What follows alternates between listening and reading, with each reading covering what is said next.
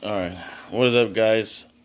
We bought this at Walmart. I mean, it was only $2. It's called Temporary White Hair Color. And look how, like, their hair looks. For, like, literally $2. And before each use, you're supposed to shake it, right? We're shaking it real good. Look, I'm going to show you. It smells horrible like crap.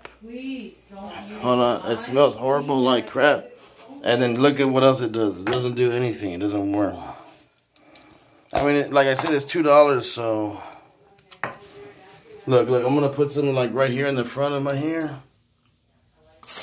Oh, damn. Oh, I can't breathe now, man. It doesn't do nothing. Look at this. Look at this. Nothing. Garbage.